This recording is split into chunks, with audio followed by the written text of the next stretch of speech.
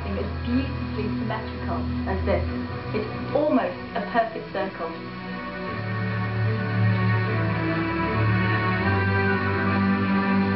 But it's more than just a stunning piece of natural architecture, because deep down there are clues to some of the most dramatic events in Earth's history.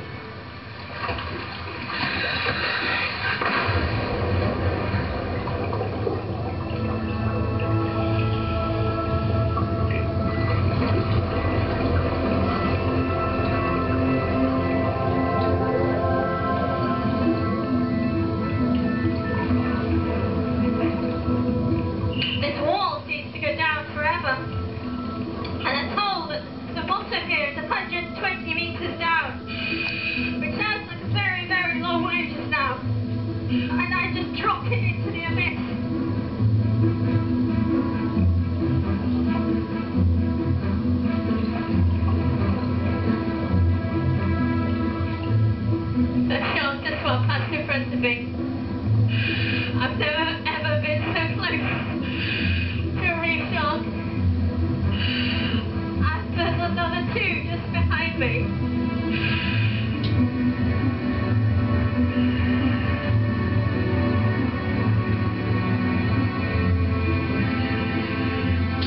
Finally, I've reached my goal.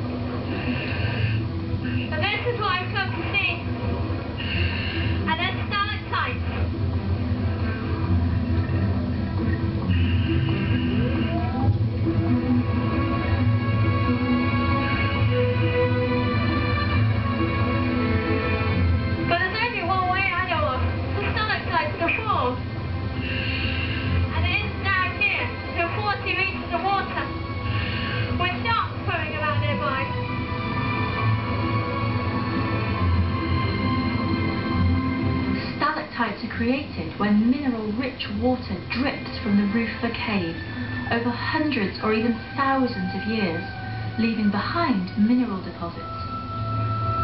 In other words, they didn't form in the ocean.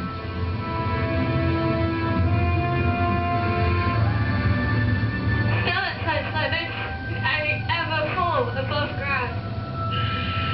And that means that when these grew, sea level was much lower than it is today.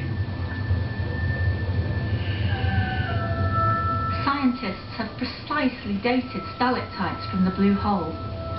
And by comparing these and other sea level indicators from around the world, they've built up a picture of changing sea levels dating back hundreds of thousands of years. It reveals a striking pattern. Sea levels across the world have risen and fallen over time.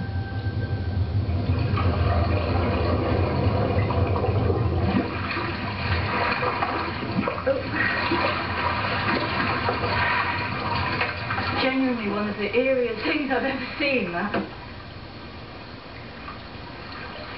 20,000 years ago, the entire surface of the world's oceans was 120 metres below where it is today.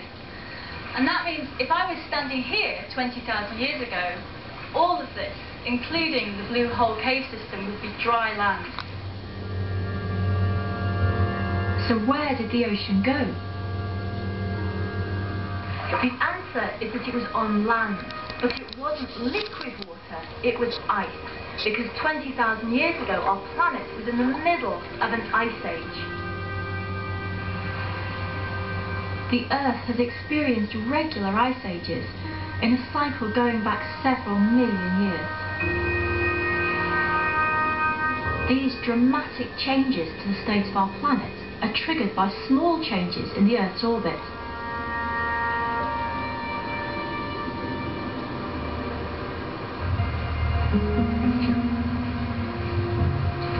Ice travelled back to Britain to uncover the relationship between the Earth's orbit and an ice age. Snowdonia's peaks and valleys were carved out in the last ice age. It's in mountainous locations like this that an ice age would have begun, as snow gradually built up.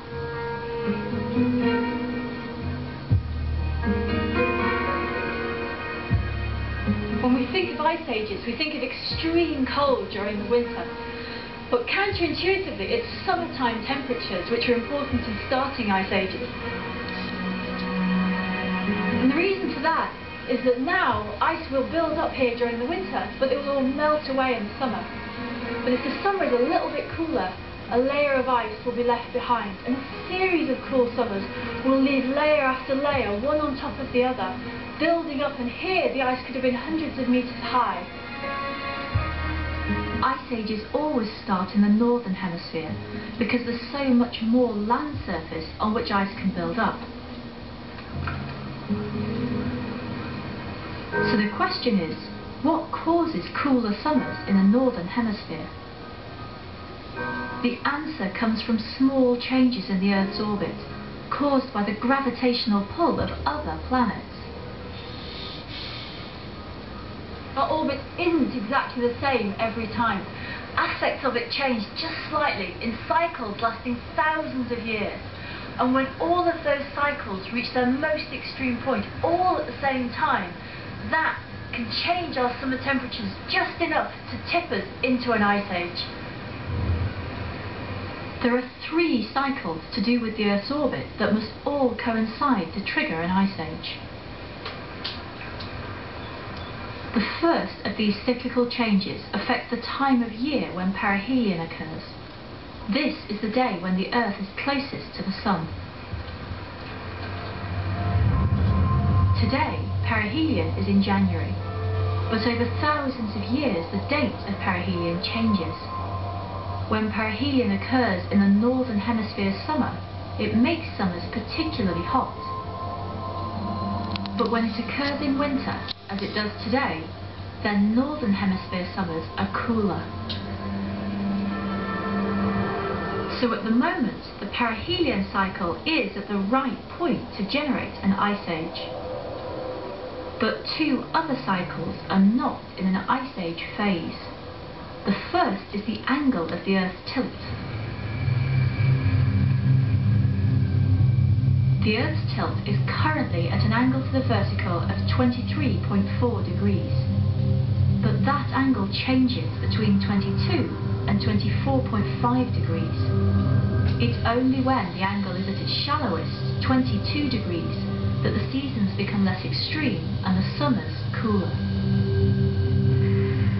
Today, the angle of tilt is too great for an ice age. The final cycle affecting an ice age is the shape of the Earth's orbit. The Earth's orbit is an ellipse, but over time it becomes slightly more and then slightly less elliptical. When the orbit is at its most elliptical, the result is lower summer temperatures. At the moment, the Earth is midway through this cycle, so again, it's not in an ice age phase. It's only when all 3 of these changes to the Earth's cycle line up together that they produce the really cool summers in the northern hemisphere that result in ice ages.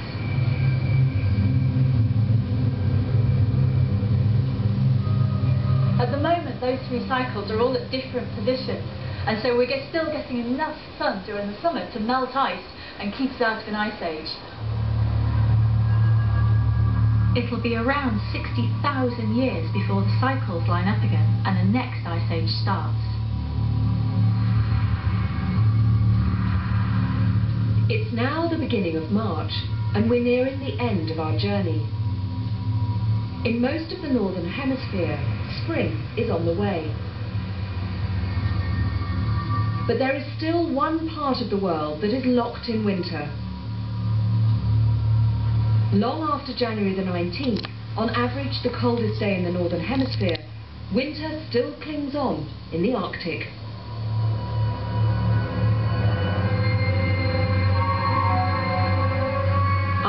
on to Greenland, where there's definitely not much sign of spring yet. This is Kulisuk. It's a tiny settlement of just 355 people perched on the edge of an island in eastern Greenland. To the north of here is the Arctic Circle and the Greenland ice cap.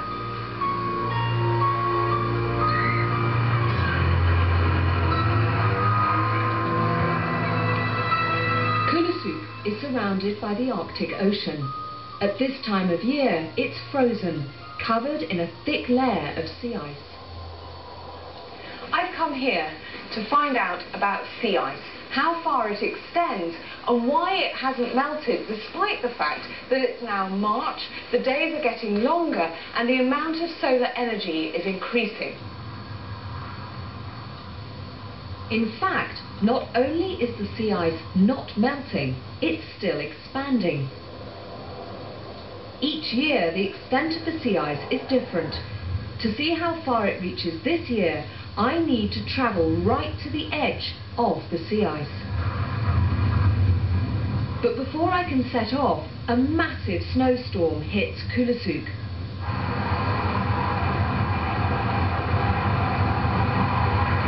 We can't go anywhere.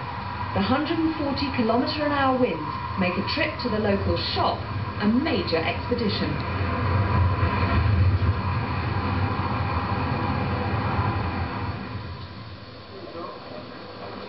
By the next morning, the storm has passed. I meet up with my guide, local hunter Gio Utiak. His hunting grounds lie right at the edge of the sea ice. I'm hitching a lift on the only form of transport that can get us there. She's so keen. How far do we have to go to get to the hunting ground? 20, maybe 25 kilometers.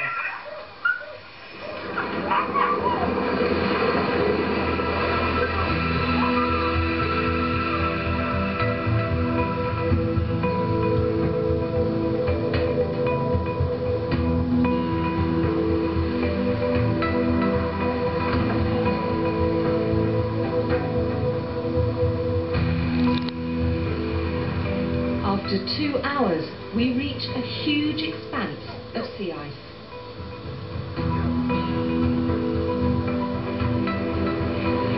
It's impossible to comprehend that the snow we're travelling across sits on ice, which sits on the ocean. We're travelling across a frozen sea, and look at this. This is an iceberg actually trapped within the sea ice. It's the most astonishing landscape or seascape or icescape, what do you call it, that I've ever seen. It's like another world.